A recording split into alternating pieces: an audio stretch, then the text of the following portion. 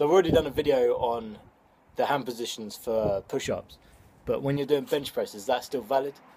Which hand position or grip is best for building chest and triceps? Before we get to hand position, we'll have a quick look at inclination of the bench. From this graph you can obviously see that decline is shit, incline is shit, horizontal is obviously the best. For upper pec you can see that decline is shit, horizontal and incline are pretty much exactly the same. Incline is slightly better, about 6% on average. For triceps you can see that incline is shit, decline is shit, horizontal is obviously the way to go. Now we look at wide grip versus narrow grip. Narrow grip is shoulder width apart, wide grip is 2 times shoulder width apart.